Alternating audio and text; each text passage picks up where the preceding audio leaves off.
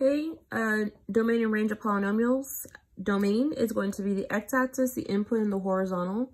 You want to look at the line going, that is horizontal, excuse me.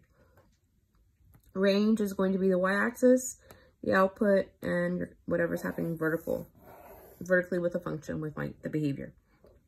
So set notation. Set notation is very specific. It says that x such that x. So you have a little brace right here, x, the vertical line means such that, x, and then whatever you conclude. And then interval notation, you have the brackets, and then you have parentheses. So the brackets mean to include, and the symbols for the include are going to be equal, less than or equal to, and greater than or equal to. And then the parentheses mean to exclude, and that's going to be not equal to, less than, or greater than. So you have 3 different symbols you can use for interval notation. Set notation for the range is going to be y such that y. So you're going to get this brace, y, vertical line such that, and then whatever you come up with. And then interval notation is the exact same thing. You know, the brackets are parentheses. And then you have include, the symbols. Remember, it's equal to. It's greater than or equal to, less than or equal to, does not equal, less than, greater than. Okay, so let's talk about domain and range. State the domain and range of the polynomial function below using interval notation. So interval notation is going to be either the brackets or the parentheses.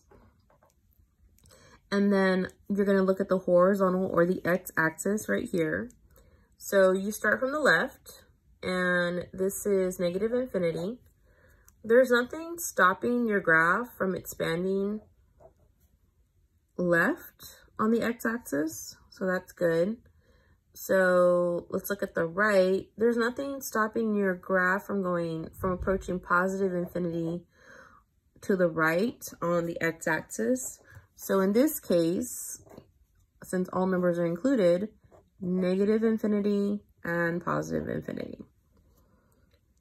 Okay, so then next let's look at the range. The range, is there anything you're gonna start from the bottom and then you're gonna go to the top? So down here is negative infinity. I'm sorry, negative infinity. Is there anything stopping this from going down? No. And up here is positive infinity.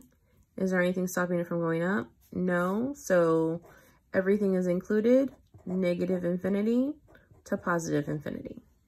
Okay, state domain and range of the polynomial function using set notation. This is the one with the braces, and this is the x-axis first. So is there anything stopping the graph from going negative on the x-axis? No, so it's negative infinity.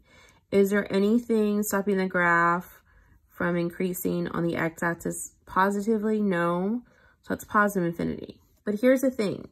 When you talk about negative infinity and positive infinity, you're also saying that this is all real numbers. And that's what that symbol means. So it's going to be x such that x is an element of all real numbers, which is just that big R. Okay, so let's talk about domain. That's done. Let's talk about range. We start at the bottom. We can see that our function is increasing to negative infinity. That's good. So if we look at what's happening when we approach the y values vertically, we're approaching positive, something happens right here. So right here I have a restriction.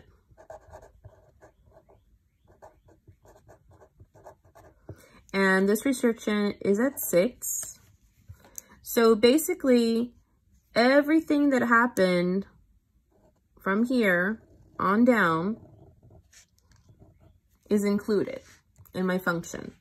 So you're saying that the y value can get no larger than this 6. And we know that it's included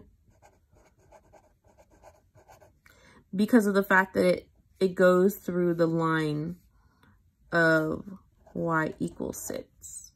I have a point right here and a point right here. It only needed to go through it once though.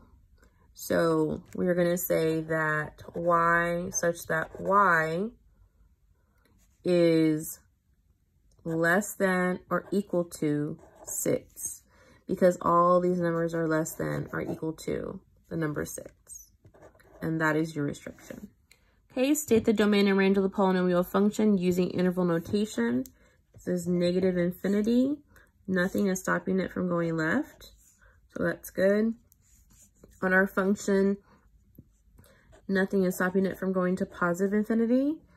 So negative infinity, comma, positive infinity.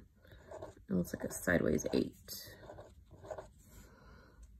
Okay, and then we start from negative infinity on the y-axis.